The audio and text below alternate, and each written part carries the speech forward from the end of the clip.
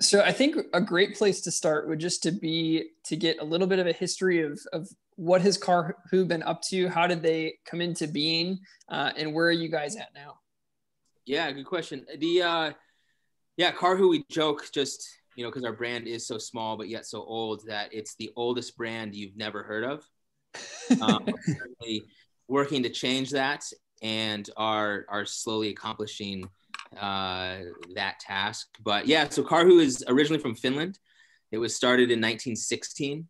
Started making skis and discuses. So it's always been about sort of like forward movement and efficiency.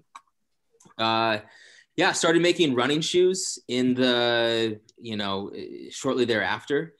So we have, archive, images, and actually some old like physical shoes from the 40s, 50s, 60s that, have the Three Stripes logo on the shoe before we sold the Three Stripes to our friends in Germany for reportedly 1,600 euros and 2 bottles of whiskey. But people don't know that it was 2 premium bottles of whiskey. So it was well worth the transfer of the Three Stripes. But no, the Three Stripes. That's crazy. Yeah, so it's kind of a funny story that links us to other brands in the running world. But yeah, functionally, like the Three Stripes were just a way to like secure the upper around the foot. It was the functional way to provide support, and was more functional. Then obviously it was then turned into a branding item, and that's when Karhu went to an M logo or an M design, which again is just a way to functionally like secure the shoe around the foot. And that's exactly, yeah. So we still use the M logo to this day. Yeah, so other innovations that Karhu has had included air cushioning. We in the 70s invented air cushioning, and so we actually have a patent and see the patent that predates another brand that is from Oregon, and they were always,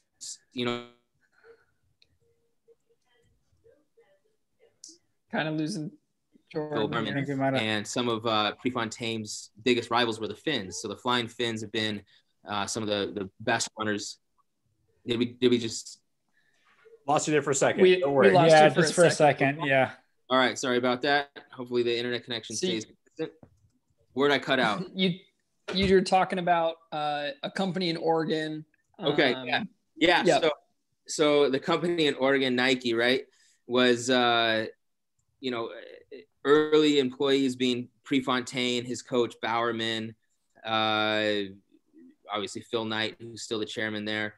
So some of Prefontaine's rivals were the Finns. So the Flying Finns were some of the best runners in the world. And so he invited some runners to attend a series of meets on the West Coast. And we actually have pictures of Finns sitting at Hayward Field before it was torn down and remade into what it is currently. Of the Finns with a shoe called the Champion Air or Mastari in front of them, and that was one of the first shoes to have air cushioning. So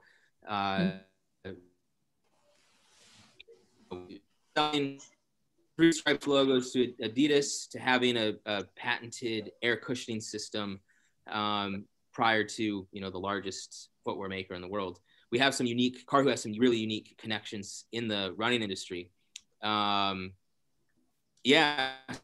So currently, we work here in the US and targeted markets in Europe on a collection that is specific to, developing the most comfortable and efficient feel and riding shoe. We usually use select retail partners to distribute our assortment. And for a long time, Karhu had kind of gone away from the US market. And it wasn't until maybe about 10 years ago where we sort of re-entered it, and have been revitalizing it since then. Yeah, it's been again, like Karhu has a very unique history. I think for the shoe nerds out there, they appreciate it.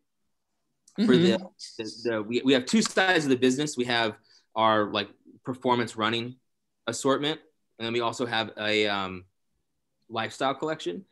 So for the lifestyle, which is dope, by the way. Yeah. So the sneakerhead, I love their stuff.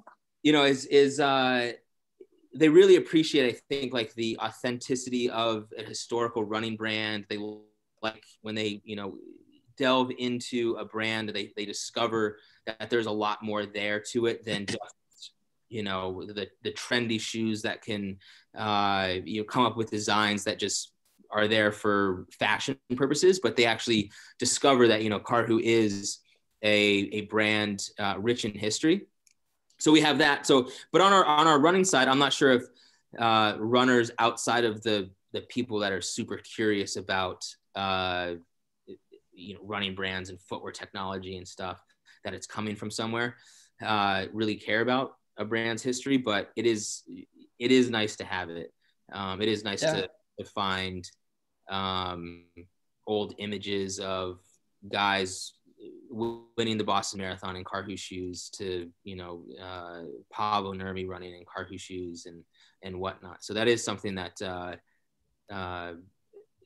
we appreciate, and that we try to take to heart with our customers. There's some great value in having that history where it's not we're just trying to invent ourselves. Like, you've come out of something that's been created and is passing on style and ideas and technology.